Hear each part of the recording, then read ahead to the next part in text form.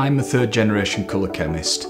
Azo has been here for 25 years. We're a small family firm.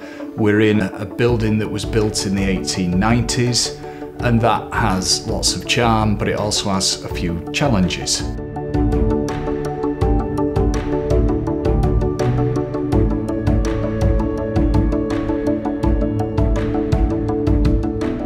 When you start on the process with the Resource Efficiency Fund, they give you an account manager. Our account manager was Jim Porter.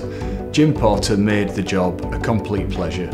He took my hand and led me through the, I think, 2 forms that we completed, and it was easy.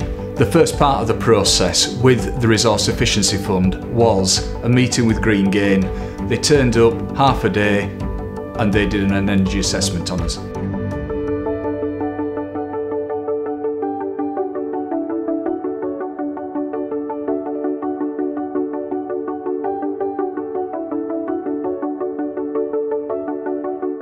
Making that initial phone call got us to a point at which we are spending 1/3 of what we were spending on gas.